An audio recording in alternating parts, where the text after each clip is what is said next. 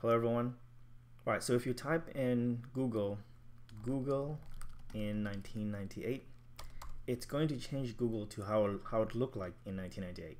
When you hit enter, it changes Google to exactly how it looked like in 1998. This is pretty cool to me because it reminds me so much of like when I was a kid and I used to go to internet cafes and you know browse the internet using Yahoo Messenger and all that. Like this is how the web looked like years back, and this reminds me of so much. It's actually so nice to see, even though a lot of people will call this ugly, but I just love to see stuff like this. I mean, if you click on some of these links, which I did, it takes you to again how it looked like. This was Google's logo, which they've changed to something nice now.